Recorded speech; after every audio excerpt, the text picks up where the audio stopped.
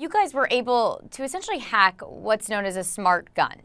Can you explain to me what a smart gun is?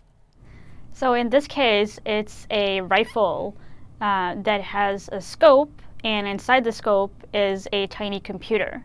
So the computer helps with all the calculations for ballistics, so that when you aim at a target and then fire, the computer inside the scope does all the math to make sure that you don't miss your shot. This is a tracking point rifle, correct?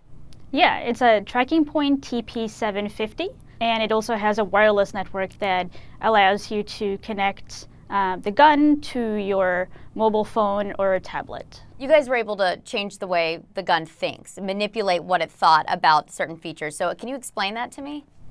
Yeah, so by hacking into the system, we were able to just tell it that, hey, this bullet weighs so much more, or hey, you're not actually attached to a Remington rifle, you're attached to this other type of gun.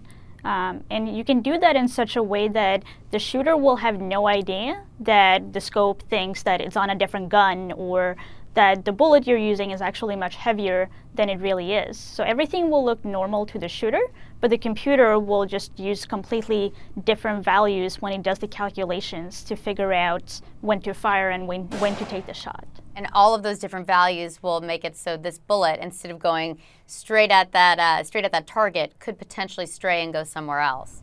Yes, that's correct. By changing the values, you change how the scope behaves and when it decides to shoot. And so, yes, you can make the shooter miss the target. What's the most extreme case here? I mean, what could this hack enable? The worst case scenario would be that someone exploits some of the vulnerabilities that we have found to make permanent changes on someone's tracking point rifle.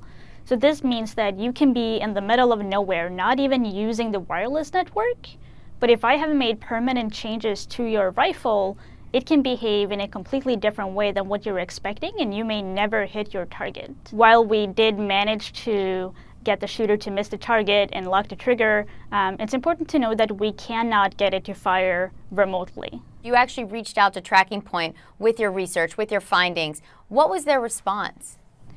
So we first contacted Tracking Point about 6 months ago, and it wasn't until last week that we actually got in touch with them and talked to them about our research. They seem to be positive about the work that we've done and interested in fixing the issues that we've identified.